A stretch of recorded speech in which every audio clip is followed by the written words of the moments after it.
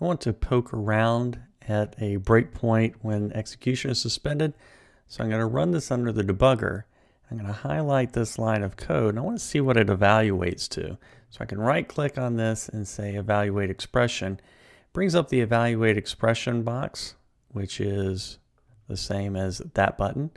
And I can evaluate it. I can change my mind, keep poking around, see other things. I can go to a drop down to see things that I've done in the past. As you would expect, things like autocomplete work. And finally, if I type something like an assignment to a variable and then evaluate it, I'll see that I've changed the scope of the debugger at this breakpoint, and I can override existing values such as age or create new values such as this variable I made.